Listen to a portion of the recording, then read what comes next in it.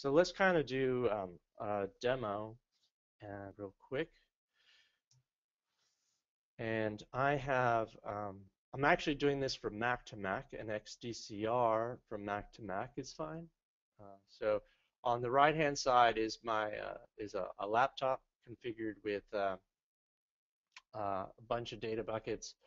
So I haven't I've made an XDCR bucket here.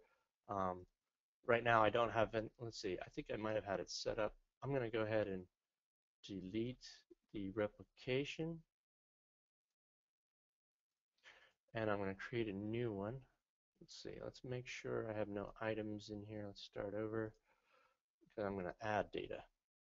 Okay, I could have items in there already, but right now this is my local Couchbase, and over here on the right-hand side is my laptop Couchbase.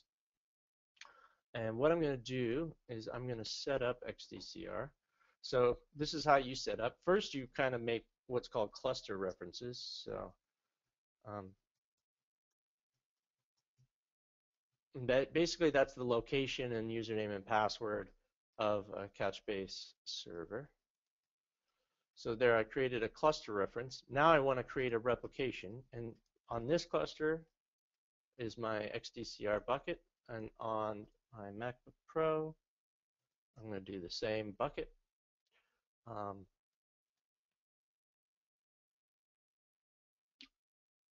Oh, I might want to put the IP address of my MacBook Pro in here. 192.168.1. One sec. I put the same address here. .121.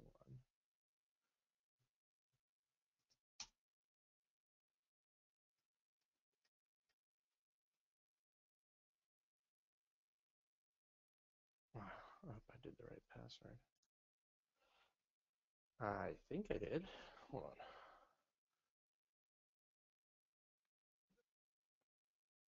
Oh, I did that just wrong. There we go. There we go. All right, and now I'm going to create a replication. Let's do XDCR to XDCR. All right, so it's starting up. And on the... Jasdeep, sorry, can Yes, you sir? zoom a little bit? Because it's quite small. Okay. Thanks. Let me see if I can do it this way. That way I can kind of zoom in both. Is that better? Yeah, thank you. Okay, let me see if I can make sure I get all the graphs I want on there. Okay, so this is the laptop. So I just created this replication, right? So let's go to XDCR bucket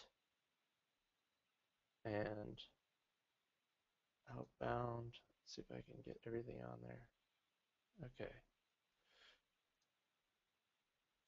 All right, now I'm going to have this iTerm. I'm going to see if I make it skinny so that you don't actually need to see anything here except that I'm running a command. So I created some scripts that just create data. So this is the first one. I'm just going to create 4,000 random users. This is Ruby gem called Faker, so it's got a bunch of users in there. So on the right-hand side, you can kind of see here that it retrieves some ops. Here's 4,000 items, and then you also down here, you can see this was the incoming XDCR operations. So in that little burst, we created 4,000 documents. So here and here, we've got 4,000 documents.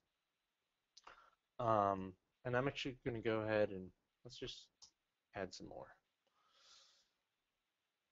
Let's make it 8,000.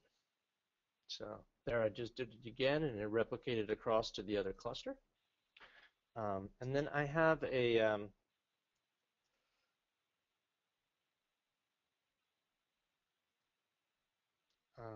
hold on.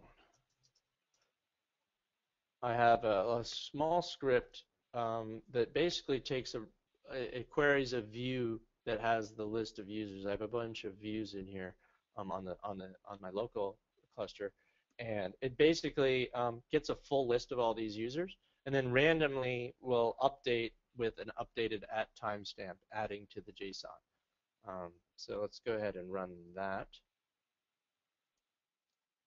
And just so you can see, I'm going to slow it down a little bit. Oops. Wow, it actually found so now I have 33 items. So the faker gem randomly selects names and stuff, but it actually had a collision there. That email address already existed. Ruby update.rb.